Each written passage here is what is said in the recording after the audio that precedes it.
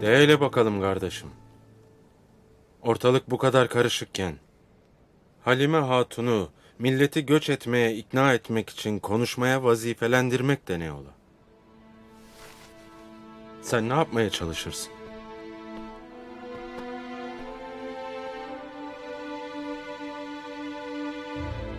Ben diyeceğimi dedim ağabey. Bu kutlu yolda bizimle gazaya, yurt tutmaya gelmek isteyen kim varsa yolum yoludur, canı canımdır. Bundan öte söyleyeceğim şey yoktur. Yazık kardeşim, yazık. Sen yolunu iyice şaşırmışsın. Süleyman Şah'ın avuçlarımızda Hakk'ın rahmetine kavuşurken söylediklerini sen ne çabuk unuttun.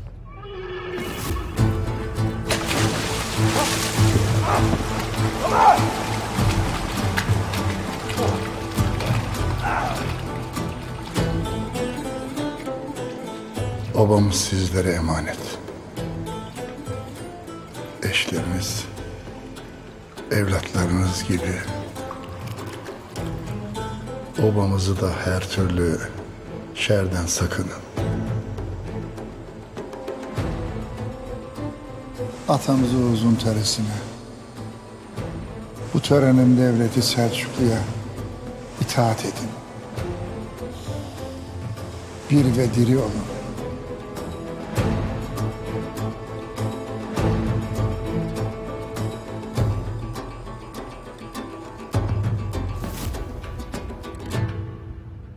Birliğimizi, dirliğimizi böyle mi koruyacaksın? Bana yolumu açan Süleyman Şah'tır ağabey. Lakin gözlerinize öyle bir mil çekilmiş ki körlükten öte debelenip durursunuz. Ertuğrul. Gündoğdu. Ertuğrul. Birlikten dirlikten söz açıp aksi olan ne varsa yapmaktan öte ne edersiniz? Ha? Sen bir yerde, Gündoğdu başka bir yerde, Sungur Tekin başka bir yerde, Dündar başka bir yerde. Bu daha ne kadar böyle devam edecek ha? Edecek ana. Sen Ertuğrul'dan böyle medet umdukça edecek. Yanında isyankar şehzade, halkı galyana getiren Halime Hatun, bir anda da sultanın kızgın ordusu. Bütün bunlar ortadayken hangi alp seninle vuslata varacak? De hele. Kardeşim, etme eyleme. Bırak Sungur Tekin üzerine verilen vazifeyi yerine getirsin. Kardeşimin canına kıysın, öyle mi dersin Gündoğdu? Halime! Sungur'un da, senin de sonradan pişman olacağınız bir şey yapmanıza izin vermeyeceğim ağabey. Sungur Tekin de sen de yularınızı öyle bir vermişsiniz ki köpeğin eline. Ertuğrul! Gündoğdu! Ertuğrul!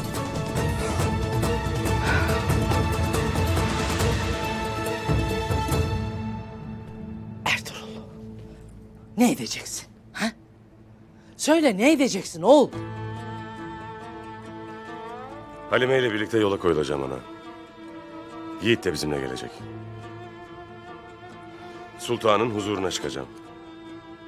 Olan biten her şeyi anlatacağım. Köpeğin oyunlarını, Gümüştekin'i, Noyan'ı, Tuğtekin'le Gökçe'ye ettiklerini. Sultan sana inanır mı zannedersin? İnanacaktır ağabey. Diyeceğim budur. Sana hep inandım oğul. Ağzından çıkan her söz bizi yaralasa da doğru olduğunu gördüm. Belki de haklısın. Lakin haklı olmak neye yarar? Ha? Bunca acıdan sonra bize bir de ayrılık acısı yaşatma.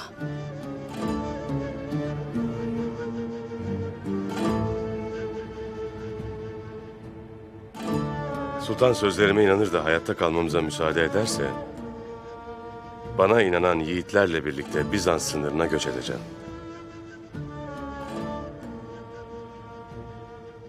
Diyeceğim budur ana. Hakkını helal edesin.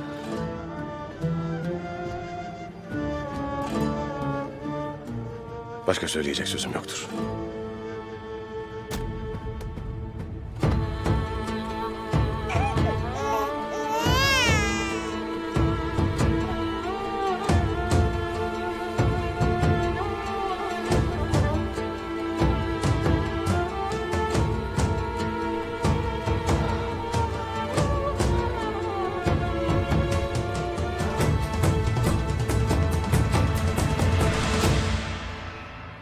Vazgeçmeyecek hanım.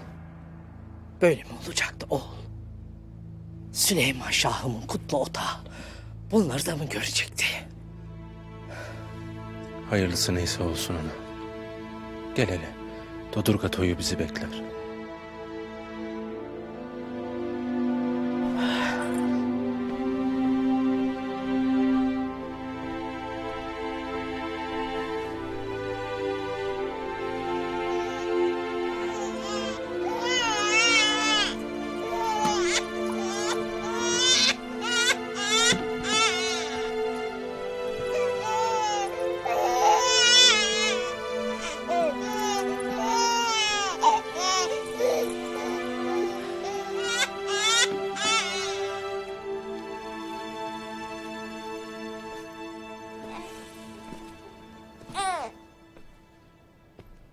Nicedir kardeşime kavuşacağım anı beklerim. Çok şükür bunu da gördüm sayende.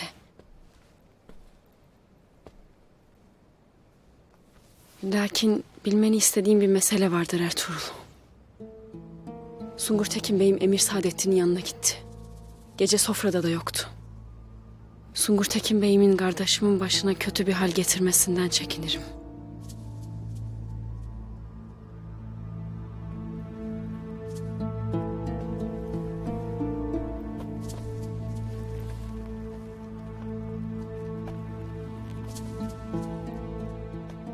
Hemen yola düşmeliyiz Halime Sultan.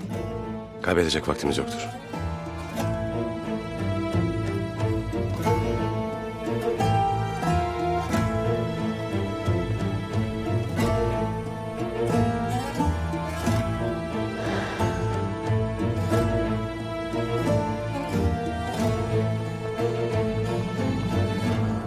Rahman ve Rahim olan, gönüllerimizi iman nuruyla dolduran Yüce Allah'ın 99 adıyla. Dodurga'nın yiğit ve şerefli beyleri, Allah zalime karşı hak için cenk ederken rahmeti Rahman'a kavuşan Tuğtekin Bey'imizin mekanını cennet eylesin. Amin. Buraya Tuğtekin Bey'den boşalan beylik makamına yeni beyini seçmek için toplandık. Seçilecek olan yeni bey, Dodurga Obası için imdiden hayırlı olsun.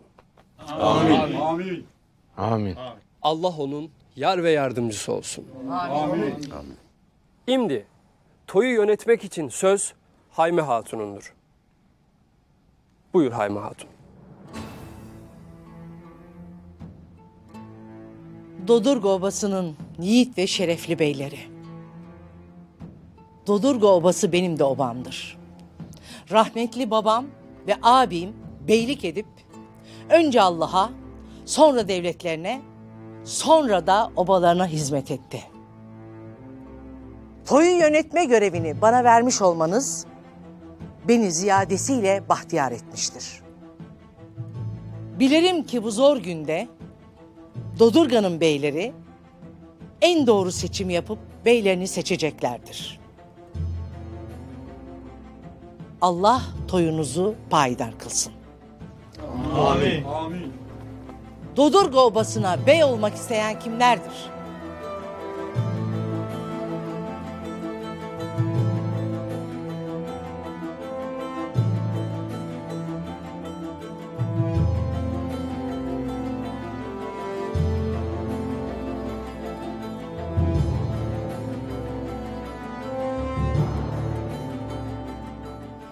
Dodurga Obası'nın beylik makamına Akça Bey ve Ertuğrul Bey talip olmuştur. Seçime geçmeden önce diyeceğiniz var mıdır? Vardır Hayme Hatun. Buyurun. Dodurga'nın beyleri. Eğer beni bey seçerseniz bütün imkanları kullanarak devletimizin de desteğiyle obamızı özlemini çektiğimiz huzur ve selamete kavuşturacağım inşallah. Eyvallah Akça Bey. Ertuğrul Bey, senin diyeceğin var mıdır? Vardır Hayme Hatun. Buyur. Dodurga beyleri, Gayrı Dodurga Obası'nın kendi iradesini ve şuurunu canlandırma vakti gelmiştir. Obamızı selamete kavuşturmak için lazım olan kudret kendi içimizdedir. Benim beyliğe talip olmamdaki gaye de bundandır. Gelin el birliğiyle obamızı selamete kavuşturalım. İnşallah bu seçim obamız için hayırlı olacaktır.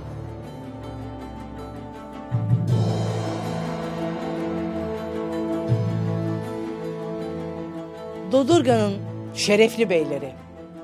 Artık seçime geçelim. Akçabey'in bey olmasını isteyenler kimlerdir?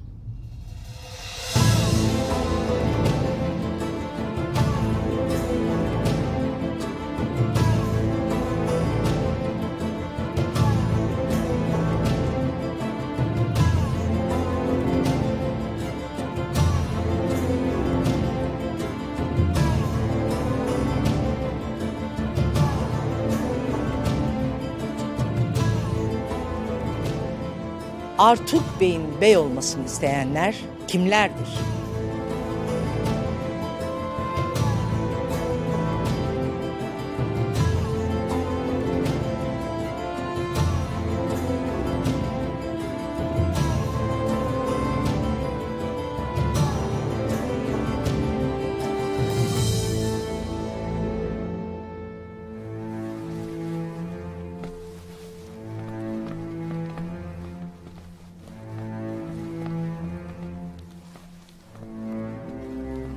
Dodurga Obası'nın yeni beyi Akçabey'dir. Hayırlı uğurlu olsun. Sağ ol Hayme abi. Buyur.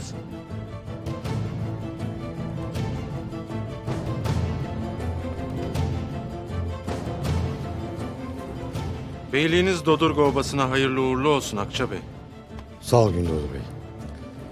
Beyliğin obamıza hayırlı olsun Akçabey. Sağ ol bey.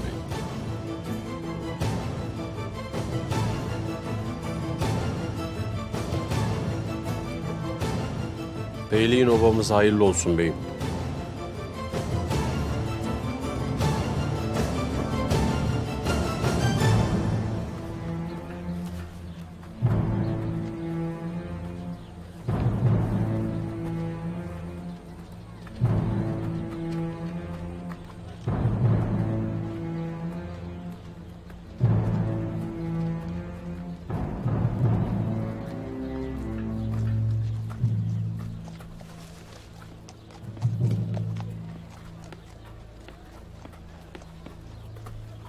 Abi, ben de Yiğit gibi seninle Bizans'a geleceğim.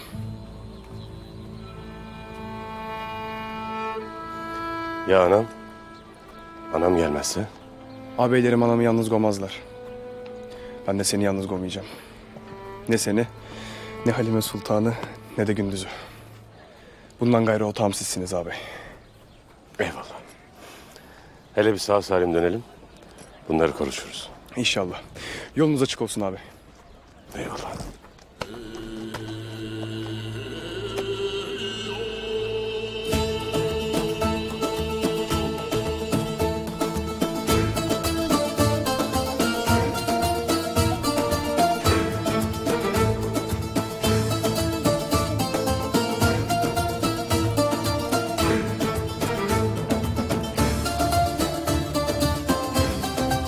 Allah'a emanet. Allah'a emanet abi.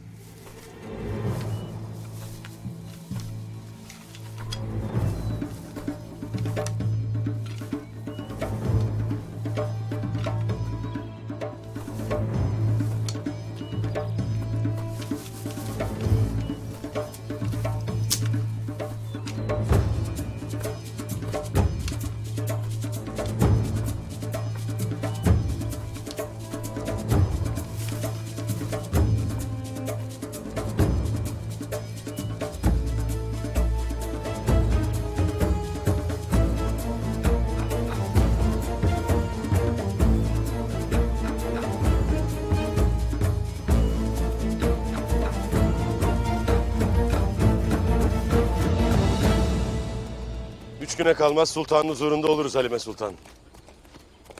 Yiğit'in gönderdiği mektubu okuyunca sultanımız Yiğit'in masum olduğunu inanacak Ertuğrul. İnşallah Halime. Eğer köpeğin ihanet içinde olduğunu ispat edemezsek sadece biz değil devletimiz de tehdit altında kalır. Noyan'ı da Boğaç'ı da sultanın huzuruna çıkarmak zorundayız.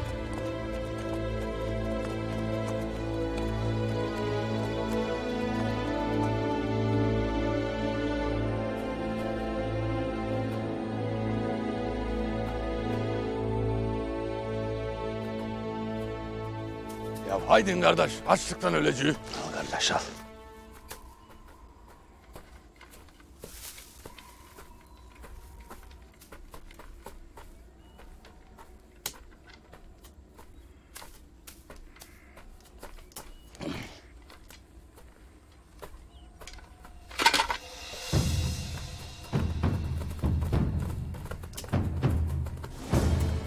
Kardeşler.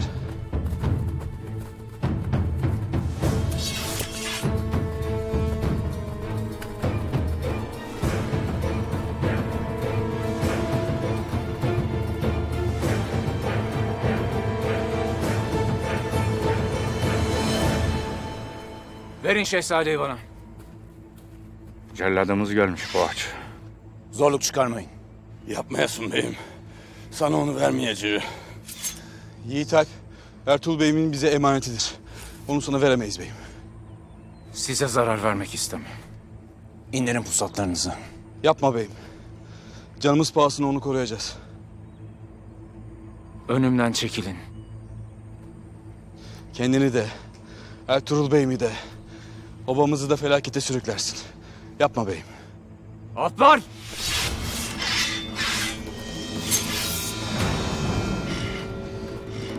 Saldırın!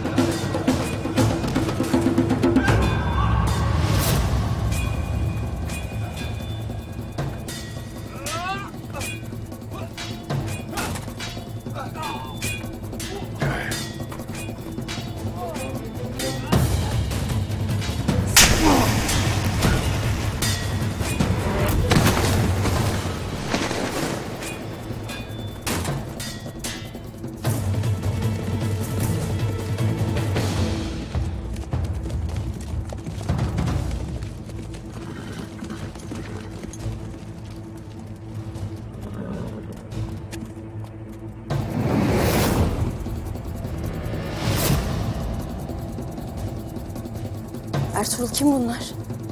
Ağabeyim. Yiğit. Sen burada bekleyesin Halime.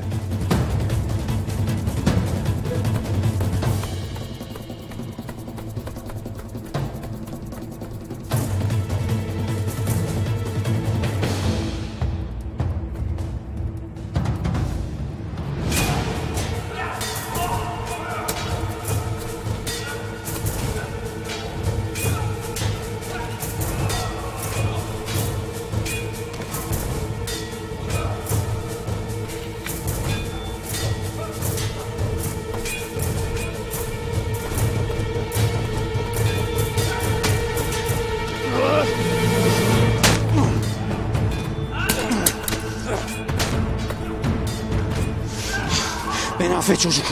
Devletin bekası için, Ertuğrul için bunu yapmak mecburiyetindeyim. Abi!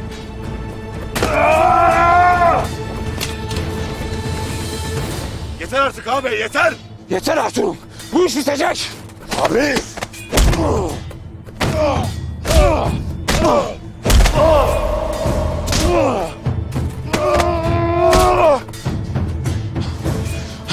Ertuğrul, seni de, obamızı da bu beladan kurtaracağım.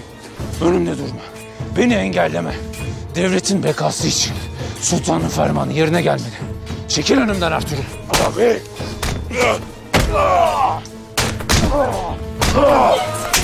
Kardeşim.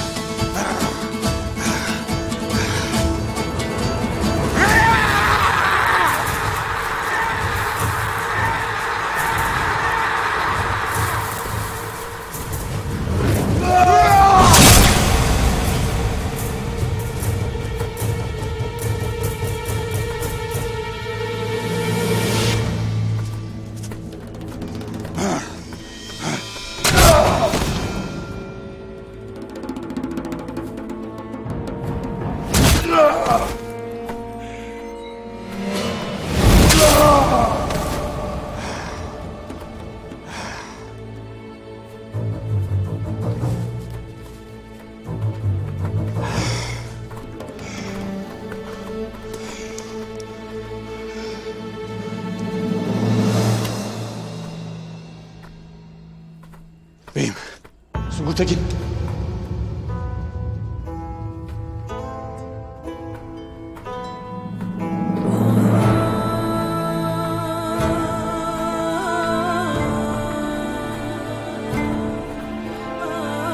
Abi.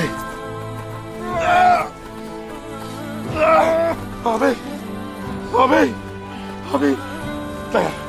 Dayan, iyileşeceksin abi.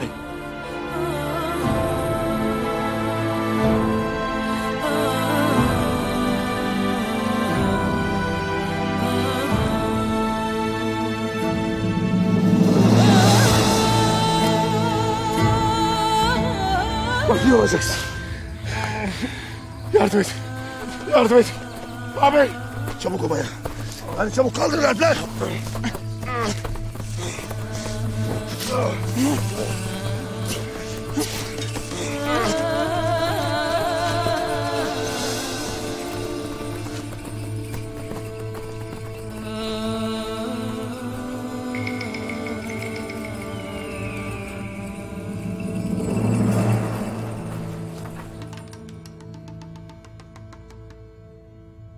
Diyeceğim odur ki ana, ne benim, ne Sungur Tekin'in, ne de obanın beylerinin tahammülü kalmamıştır. Gündoğdu, Ertuğrul olmadan toy olmayacağını sana söyledim. Sözlerimi işitmez misin? Sözlerin derdimize deva olmaz ana. Vaktiyle dedim, Halep'e gidelim dedim, dinlemediniz. Buralara gelmeyelim dedim, dinlemediniz. Babam da, Ertuğrul da beni dinlemedi. Ne oldu? Haklı çıktım. Başımıza nice fitne geldi, nice şehit verdik. Artık yeter. Sen Ertuğrul'un niyetini başından beri bilirsin. Bilirsin de demezsin. Sen sustukça o haddini aşar. Ana, beylik vekaletiyle analığı birbirine karıştırırsın. Senin Ertuğrul'a karşı zaafın vardır. Bu zayıflıkta devletin bekasını tehlikeye atar. Haddini bil Gündoğdu. Ana, obanın beyleriyle konuştum. Toy isterler. Artık sende olan emaneti sahibine vermenin vakti geldi. Sungur Tekin de benim arkamdadır. Bilirim, başından beri bizim için didindin durdun. Lakin Ertuğrul durmayacak. Ona dur diyecek biri varsa o da benim. Sen beni ezip beylerle mi konuştun? Ertuğrul geri döndüğü vakit oba bölünmesin diye teminat olan kişi benim ana. Peki ya kardeşlerin bölünmesi? He? Devletin bölünmesi, kardeşlerin bölünmesinden daha mı iyi? İnceldiği yerden kopsun.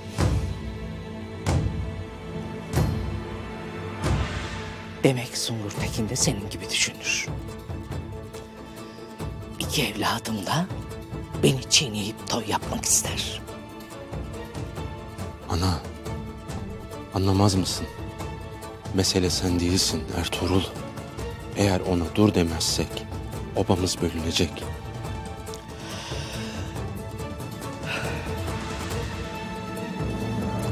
Beyler beni çadırımda bekler.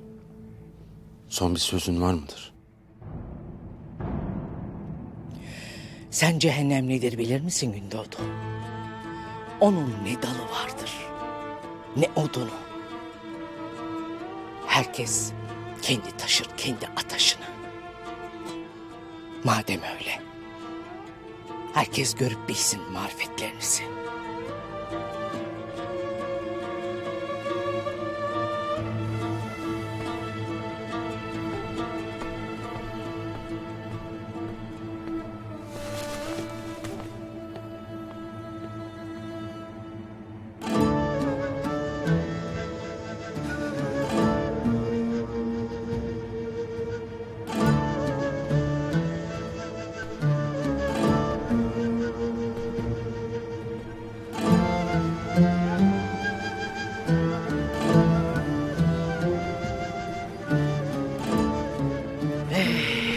Süleyman Şah.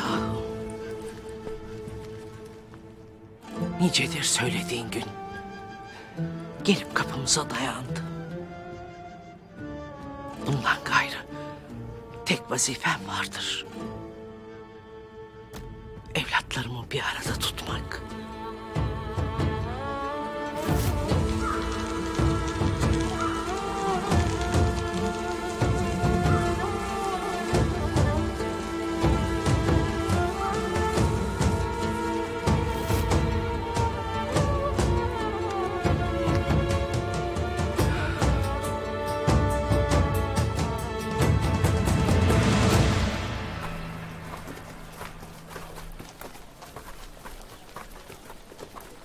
devletler kurup devletler yıkan aksakallılara, vazifeli Ertuğrul'dan selamlar olsun. Akçabey başta olmak üzere nice beyin yuları gayrı Emir Saadettin'in elindedir. Maalesef Gündoğdu ve Sungur Tekin beyler de Emir Saadettin'in sözlerine itibar ederler. Gündoğdu Bey'in obanın beylerini çadırda toplaması, Sungur Tekin Bey ile Ertuğrul'a karşı harekete geçtiğini göstermektedir. Ertuğrul Bey'im yaman bir ateşin içinde kavrulmaktadır. Lakin sizlere verdiği sözü yerine getirmekte en küçük bir tereddütünün olmadığına, nice zorluğa rağmen azim ve kararlılıkla üstlendiği bu vazifeyi yerine getireceğine inancım tamdır.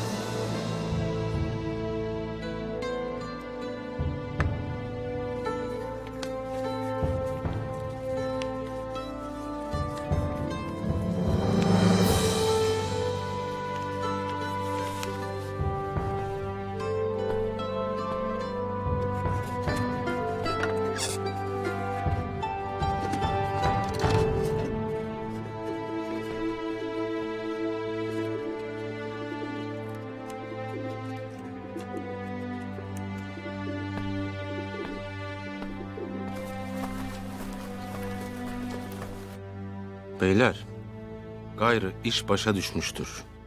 Hepimizin elini taşın altına sokma vakti gelmiştir. Yarın toyda Hayme Ana'nın vekaleten oturduğu beylik makamına talip olacağım. Nice vakit biz de sizi beylik makamında görmek isterdik Gündoğdu Bey. Eyvallah. Ama bunu sizin desteğiniz olmadan yapmam mümkün değildir. Harap olmuş birliğimizi, düzenimizi hep beraber ayağa kaldıracağız.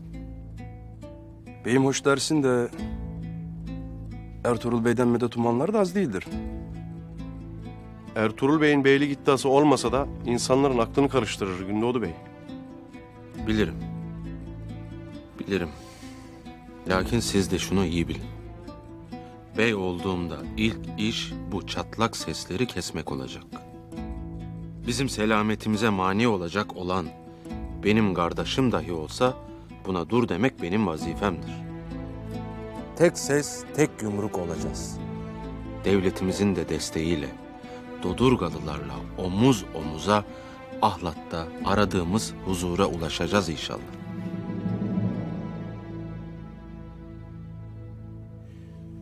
Ya Ertuğrul Bey de Kayı Beyliğine talip olursa o vakit ne olacak?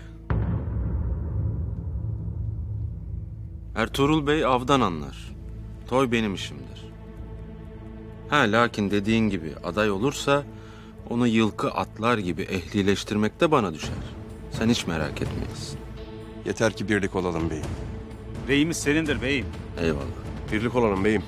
Eyvallah.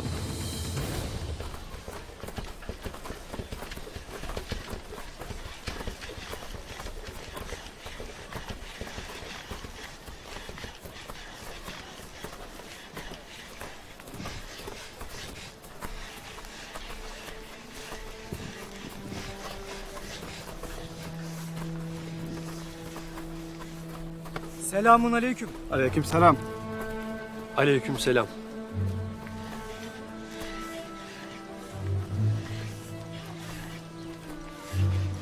Gündoğdu Bey'le konuşsam atını bana satar mı? Çadırda beyleriyle istişare yapar. Seni dinlemez bile beyim.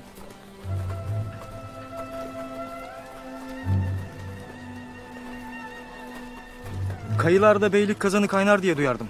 Esah mıdır? Satmaz dedi ya beyim. Var git sen yoluna, kendine başka bir at ara. Hadi.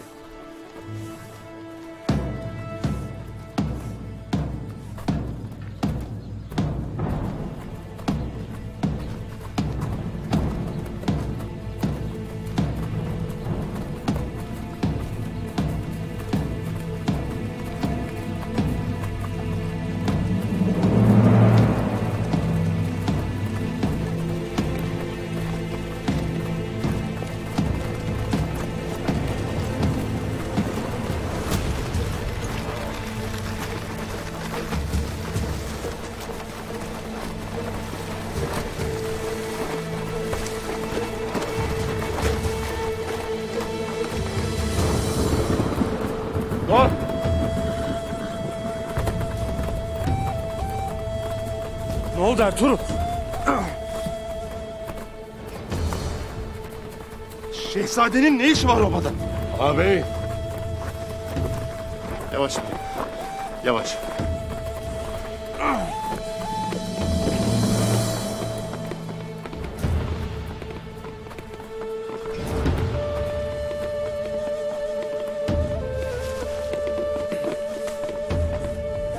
Ertuğrul, hangi zalim yaptı bunu? Yavaş beyim. Yavaş, dikkat edesiniz.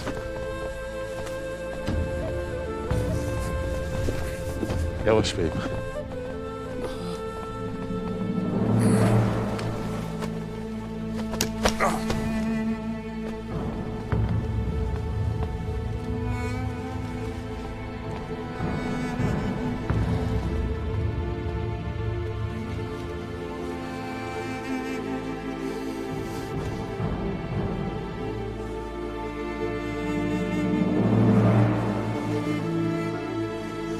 Yavaş.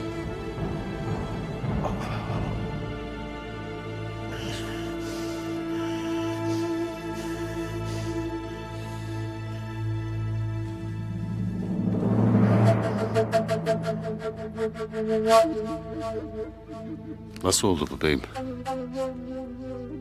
Keskin bir kütüğün üzerine düştü. İnşallah ciğer parçalanmamıştır. İnşallah. Eti delip içine kadar girmiş. Ertuğrul, bir anlat hele nasıl oldu bu iş?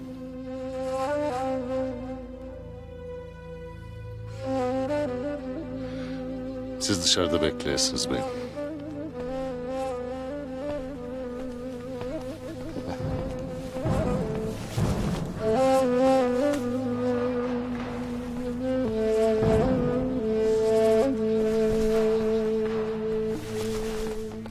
Ertuğrul, dilini mi yuttun sen? Sungur'un kütüğün üstüne falan düştüğü yok. Ne oldu Sungur'a? Bana doğruyu söyle. Sungur'a mağaranın yerini sen mi söyledin abi? Nasıl yaparsın bunu? Nasıl söylersin mağaranın yerini? Yiğit'e ne yapacağını bile bile nasıl gönderirsin onu mağaraya? Sen hele bir cevap ver. Ne oldu Sungur'a? Yiğit'i öldürmesine mani olmak isterken oldu. Sen ne dersin Ertuğrul? Aman ya Rabbi. Yahu Emir Saadettin'in emirlerine karşı geldiğin yetmedi. Bir de kardeşinin kanını mı döktün? Vay başımıza gelen.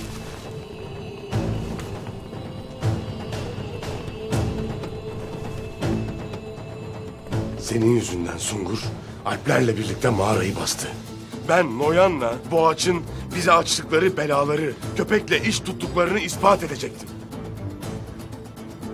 Sungur'a mani olmak isterken kaza oldu. Ertuğrul. Gündoğdu. Sungur Tekin'e ne oldu? Ertuğrul yüzünden Sungur içeride ecelle pençeleşir. Allah'ım sen bizi koru. Sen ne yaptın Ertuğrul? Ana. Dediydi ana. Sungur dediydi. Ertuğrul'un inadı yüzünden bu obada er ya da geç kardeş kanı dökülecek dediydi. Sonunda oldu. Ertuğrul kardeş kanı döktü. Doğru mu bu? Ana dinle hele. Doğru mu bu?